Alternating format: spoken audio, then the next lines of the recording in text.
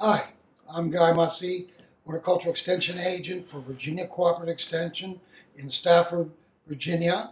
And this is the third in a series of instructional videos that we're doing pertaining to all things gardening, horticulture, or entomology for that matter.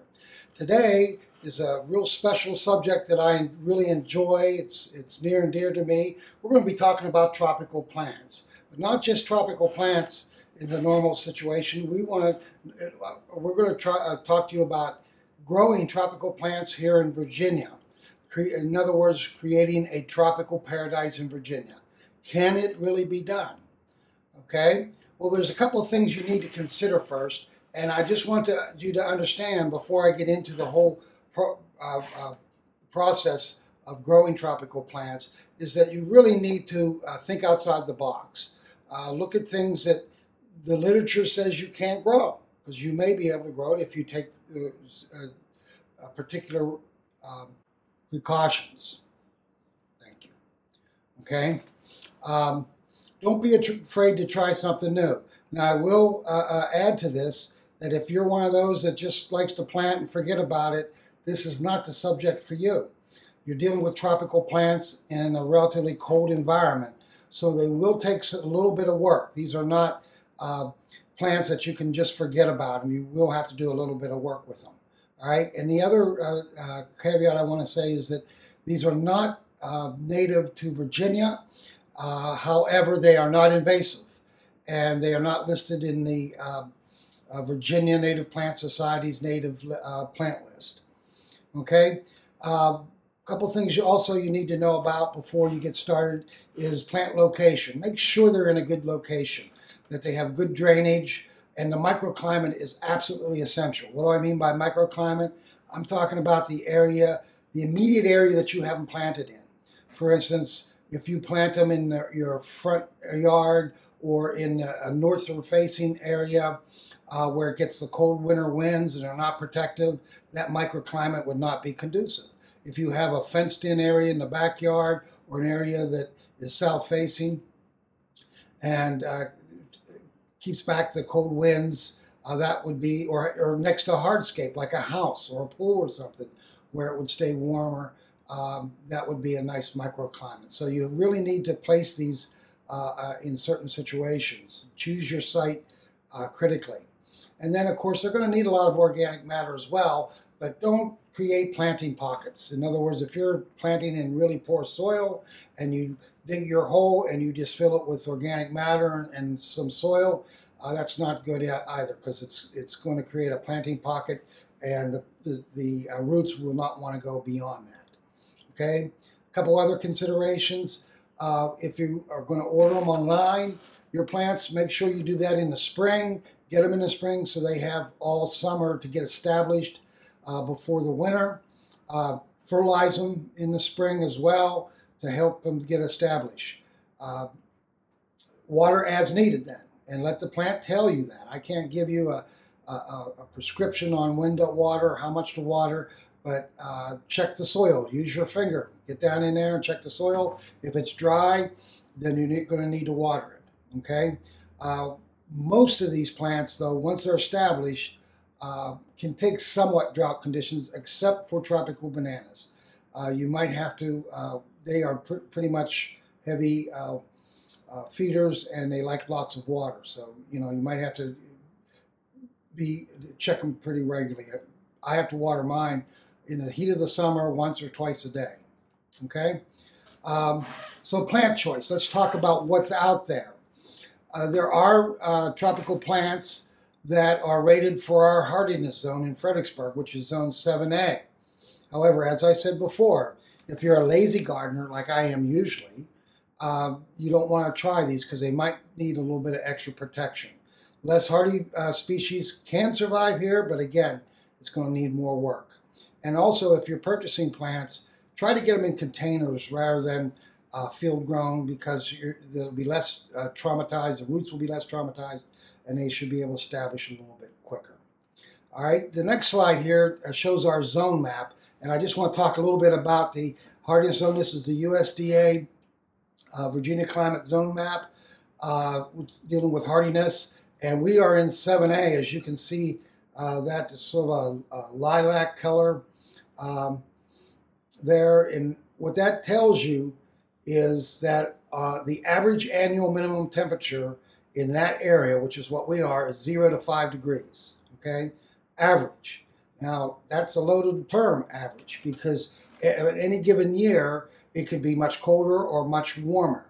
But over a period of years, it's not going to get any lower than 0 to 5 degrees. That's the criteria you're using. I stretch that a little bit. If I know it's going to get really cold, I will take extra steps to try and mitigate that and cover the plants or do something to get them through those real cold temperatures. And of course, we have many years here in Fredericksburg area in Virginia where we don't even get down into the teens. Last year was a mild winter, and if you had tropical plants, they would have just loved it and gotten through that this last winter. But usually speaking, you're going to get maybe 9, 10 years of decent weather, and then that 10th year or so, you're going to get really cold temperatures, and you will have to do something if you want to save your plants. That's what happened to me with my Chinese windmill palm, which I'll talk about in a little bit. A couple other terms I just want to talk about: cold sensitive versus cold, or chilling sensitive versus chilling tolerant plants.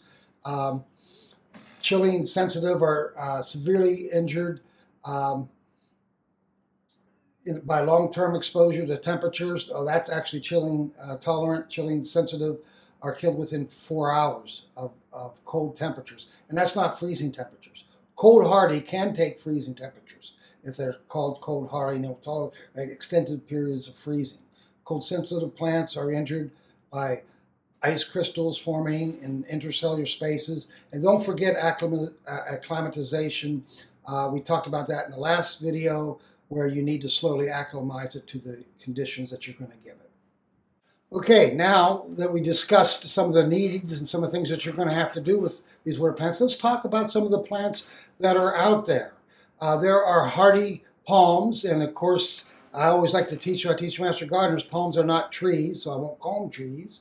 They're more closely related to the grasses, and it's good to know when we get into the winter and how hardy they are dealing with their crown and whether they're going to get through or not. But in this next slide, you see I've listed some palms that are considered hardy. They do not normally need winter protection. If you see the needle palm, Rapidophyllum hystrix is a fan-type clumping palm. Not a big one, but it is somewhat cold hardy. It's considered one of the most cold hardy in the world in zone 6B. Now we're 6A, so 6B is a little bit colder than us, and it will survive down to 0 degrees. So that's a good one to start with. That probably will not need a whole lot of attention. Okay, these are just some pictures of it. It's a beautiful needle palm. Okay, the Chinese windmill palm, Trichocarpus fortunii, I actually grew in my backyard for about 10, 11 years.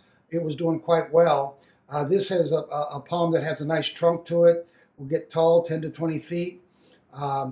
Best probably adapted in Virginia. It's in zone 7B, so that's the zone we're in. Now, as I always tell master gardeners, the plants don't always read the literature, so they don't always know they're in 7B. And when we get a real cold year, it could take them out.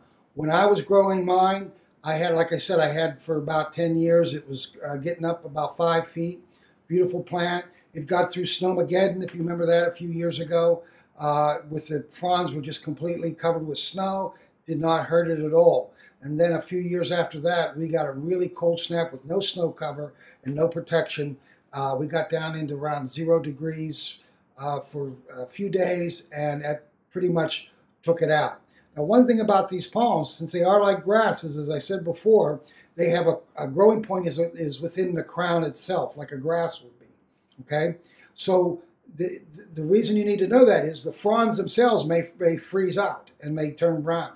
But as long as that growing point within the crown, within the trunk there, sometimes by it being protected in the trunk, it will get through colder temperatures. It will come out with new fronds the next year. So just because the plant, we got a really cold snap, and your Trichocarpus or Chinese windmill palm lost some fronds, turned brown, you need to cut them off in the spring. certainly, you just wait, have some patience. The 1 year, all the fronds died on me. I cut them back in the spring. I waited till about, let's see, May, and then I saw a little green spot coming out of the middle, and it grew and it did not die. The year it did die, though, it took that crown out, that growing point out, and I could not save it. Had I covered it, or I took some issues or did some things to mitigate that cold time, it probably would have gotten through it.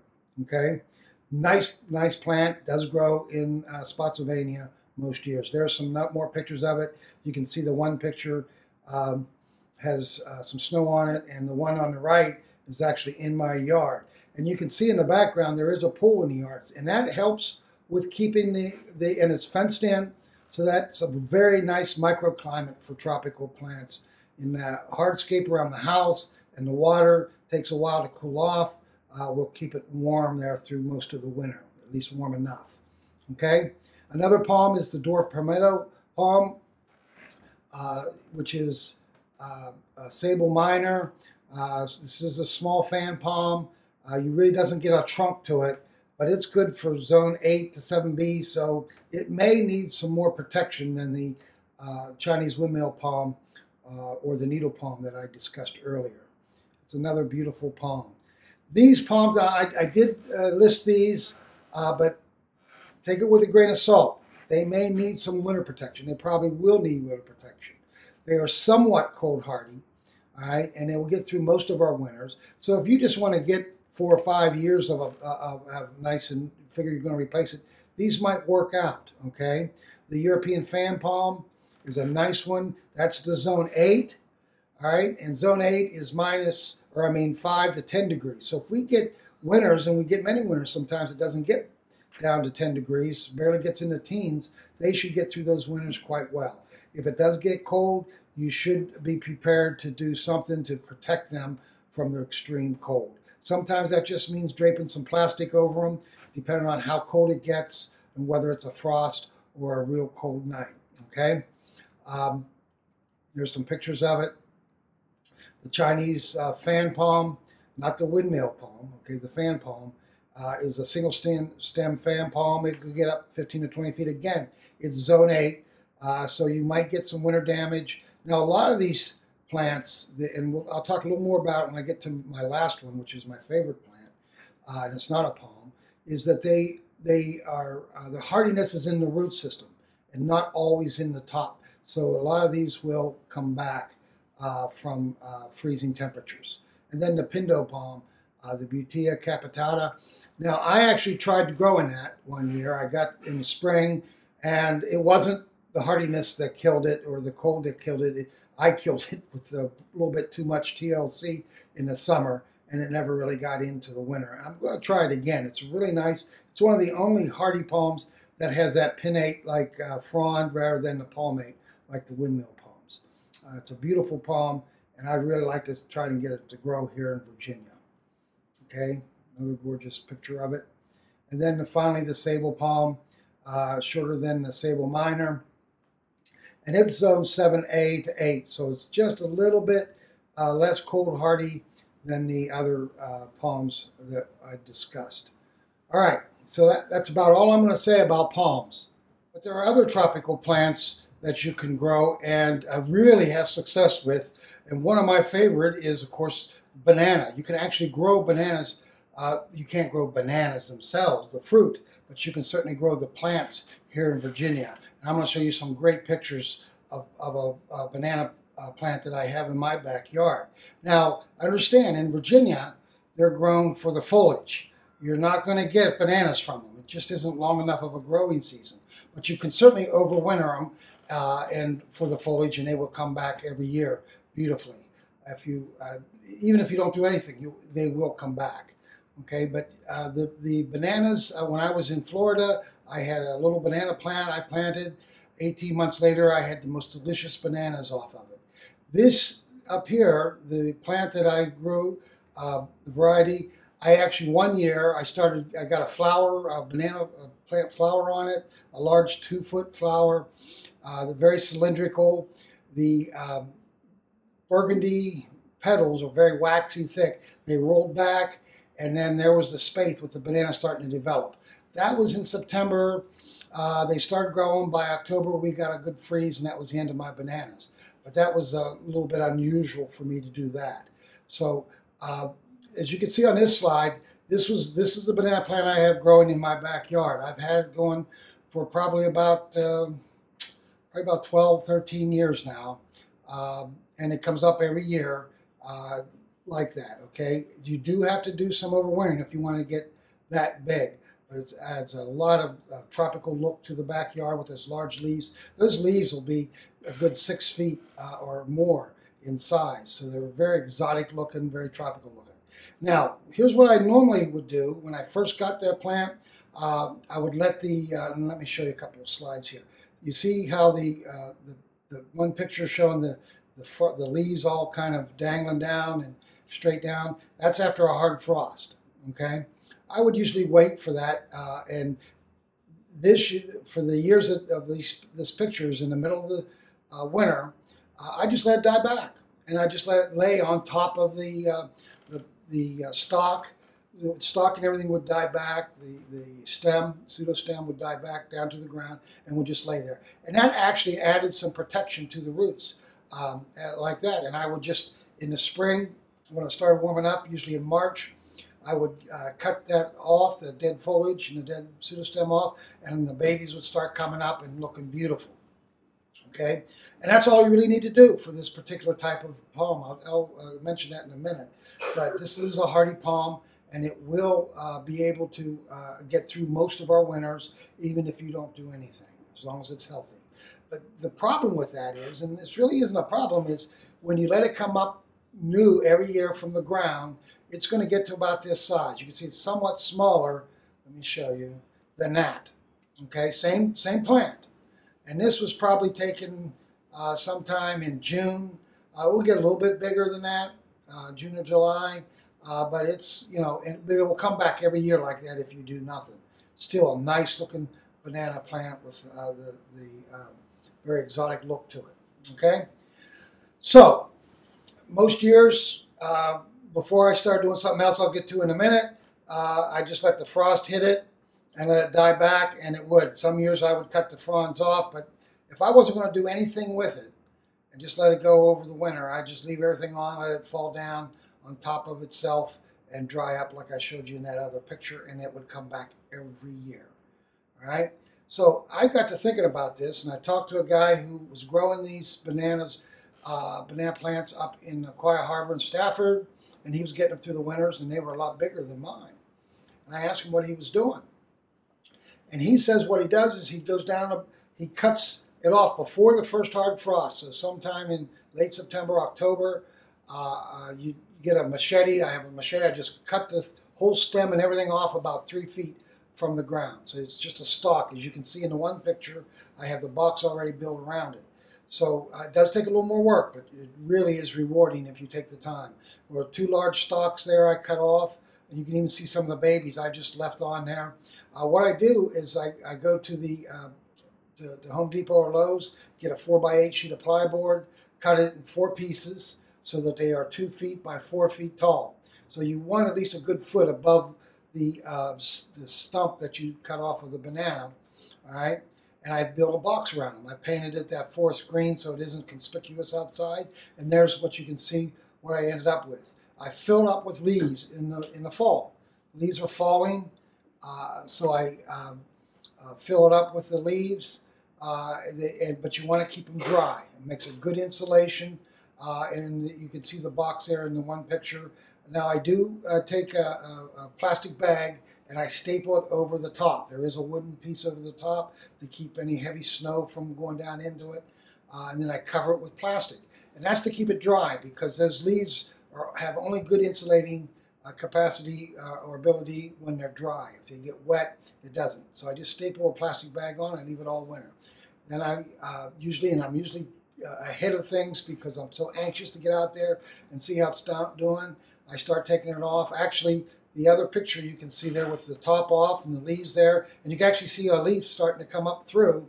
I just did that this past, about 3 weeks ago, okay? in March actually, late March, I went through and I took the top off, and there it is, already starting to push up through that. Okay, you can see what happened after that. The next few pictures. Yeah, there's my daughter's dog in there, Lazarus. Lazzy, he's not tropical though, believe me. He's a beautiful Malinois. But anyways, you can see I took two sides off. I took a picture of it. You can see the leaves in there, and you can actually see the leaves starting to come up through, growing even through the winter. Okay. So again, this was just a few weeks ago. I took it apart. You can see it already starting to grow, and you can see in the next slide that heavy brown area was where I cut it last fall. And you can see that white growth that came up through there, that was this winter. And then the new leaves actually started to grow up through that even before that. This was taken a few days after I took it off, and they're already starting to green up and starting to grow. If you do this, if you take the time to box it up, okay, you're going to end up with something like that by July. Again, you get a jump on it in the summer, and you'll have a nice large banana plant. And again, I've had this thing growing, what did I say, 15 years, 12, 13, 14, I don't know. I lose track of it. But it's been a while. We've been through cold weather with this. And even if I didn't box it up, it would come through. It just wouldn't get as big at the end of the summer like it is here. Okay? One other way that I usually do in the fall, before I box it up and cut it back, well, actually, I'll cut everything back. There are always babies that come up, and they start growing alongside it throughout the growing season. Some will be at various stages of growth. But the little ones, what I'll do is, just to make sure I have something to get through the winter, I will actually dig down around this little one. You can see in the pot here, I potted it up. It's not doing so well. Well, the problem is with these is that the pseudostem is stuck to the mama plant, and there's no roots, or maybe one root under the ground. So I take a soil knife, I dig down a little bit, no more than a few inches, and I actually cut that banana baby away from the mother, and I put it in a pot. Now, if I do that with 6 of them, I may get 3 that get through the winter and will grow roots. Many times they will just die because they don't have a root system enough to take care of them. This one wanted to die. It has. I won't let it.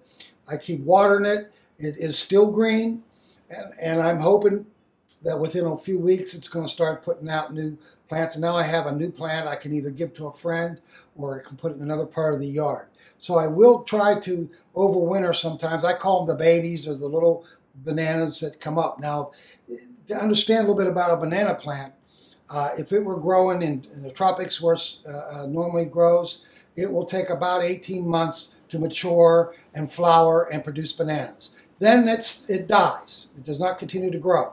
That mama plant that produced those bananas will die back, and the babies take over.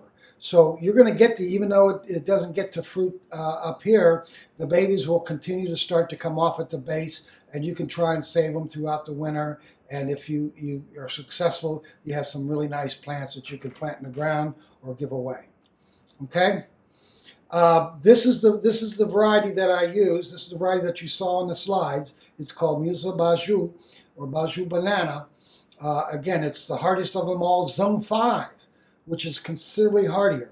Now understand something about these. They will not get through the winter as looking like this, okay? But they will be able to come up new every year, just like I explained to you. Again, you want well-drained, organic. So even though they need a lot of water, they don't like sitting in water. So you don't want a marshy area for these. It needs to be well-drained, but you're going to have to give them water, especially in the heat of the summer. They will do great in full sun. They will grow somewhat in shade, but they love full sun. They've been known to grow as far north as Ontario, Canada. I imagine they do a little more mitigation up there than we have to here, but they've been known to grow up there. Okay? Here's another example of some that can really take off for you. There's another hardy banana called the Darjeeling banana, Musa sycamensis. Okay? It's called a snow banana, and it's good from zone 5 to 6 as well. Will do all right in light shade. It is native to the Himalayas. But what I like is it's got this ruby red coloring on the vein. And now let me show you this picture. Even you can buy them with even the striping on them. Very exotic looking. Again, another hardy like the Musa Baju or the Baju banana. And I would imagine it would have the same requirements. And I'm sure that if you didn't do anything to it, let it die back, it would come back pretty new from the ground. Okay? Just another tropical plant. This one actually, zone 6 is good to zone 6. Tetrapanax, papyriferous, rice paper plant. Some of you have known about this. I know some master gardeners have grown this. Does need protection from the hard sun and hard freezes, but look, I mean, look at these leaves on that. You tell me they're very dramatic and very exotic looking. So it's another one of those tropical plants that you might want to try. I have not tried this one, but I'm anxious to try it here in Virginia. I've covered many of the tropical plants that you might be able to try out here. This next plant, though, I'm really going to, is actually my absolute favorite plant. It is very tropical, does need some work, and I'll tell you some stories about it, but some very nice slides on it. So this is my absolute favorite plant of all times, Brugmansia. Okay, you might not be familiar with that term. That's the botanical name, the genus name of it, but it's otherwise known as angel trumpet. Okay, it's absolutely gorgeous plant, but it's not why I grow it. It is the most fragrant plant you've ever come across, and this is a picture of it. Okay, it's in the genus Solanaceae. That's, some of you that might not know that, that's in the tomato family. Okay, and because of that, the leaves can be somewhat poisonous. So if you have a dog that likes to eat foliage, or kids, you may not want to put this in your house or grow it around. I had a dog and I had kids and they stayed away from it. But I absolutely love this plant.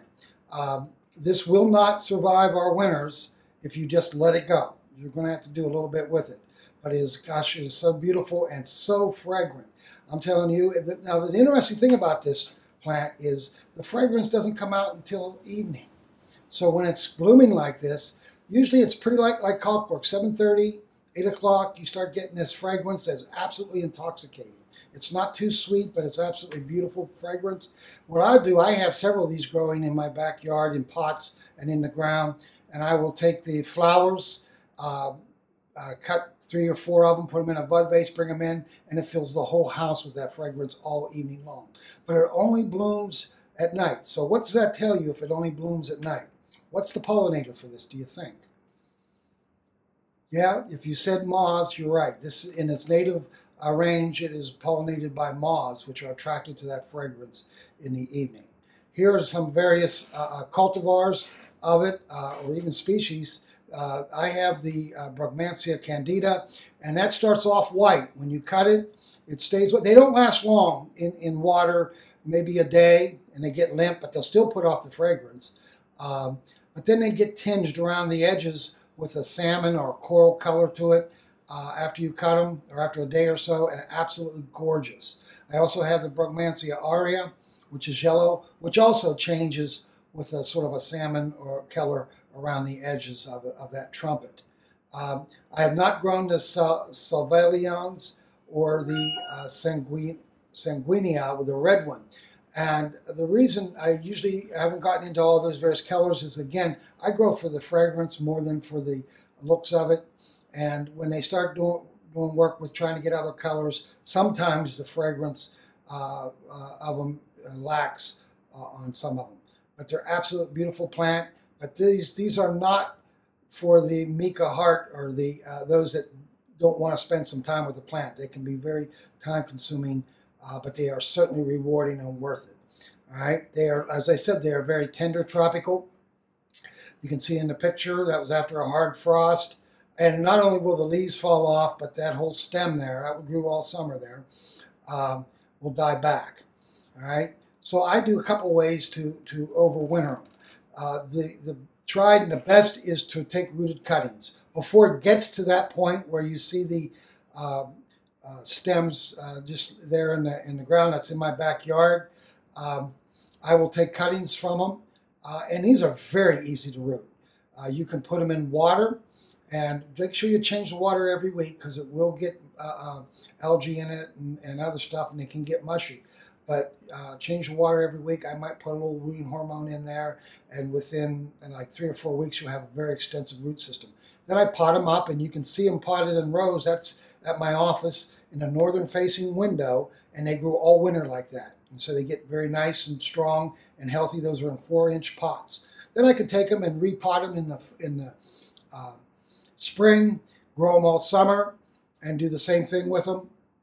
Okay, for the next year, they will grow pretty fast once they get established, and they will give you plenty of flowers.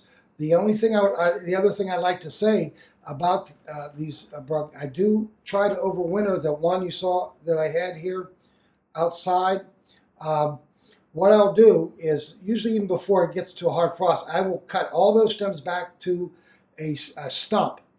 And what I used to do then is get some leaves and some pine balls to make sure that it still stays fluffy all winter. I put about 4 or 5 inches over that, spread it out up over like a mound over that stub that I cut back to. I put some plastic over it, put some rocks or bricks around it to keep it dry. And the next year, I take that off in March, and it takes a while, but usually you'll see a little green thing come up and it'll start growing again. I have a friend who was a master gardener who, believe it or not, was a little lazier than I am when it comes to gardening.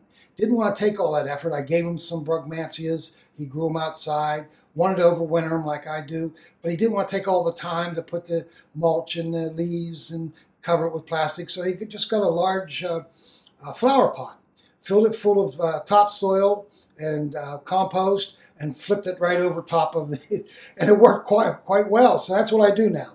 I just cut it back and I put an upside down pot full of soil and compost in it, and it gets through quite nicely. Now, one thing I want to say about brugmansia is that I was looking in a catalog about a year or so ago, looking at some new ones, and I noticed in the catalog it said that these are hardy to zone 6 or zone 5. And I know better. I grow them every year. Okay, so I actually called the nursery, the grower, and I says, why are you advertising these as hardy? Well, they are hardy. I says, I'm here in Virginia, and they die back every year. Well, they said it's not the top part, it's the root system that's hardy. I said, that's a little misleading, don't you think? When people read hardy, they think the whole plant is hardy. And indeed, you're right. If you protect the roots, we can get them through the winter out here. But they are very tender plants. They are strictly a tropical plant. So you're going to have to either take cuttings and bring them inside and grow new every year, or cut them back and cover them. But certainly, when you see the flowers that they produce and the fragrance they produce, they are so worth it. Well, that's all I have today. I hope you learned a little bit, and I hope that you might just try to expand your gardening a little bit and try some of these tropicals. I'm sure you'll be greatly rewarded for it. Thank you.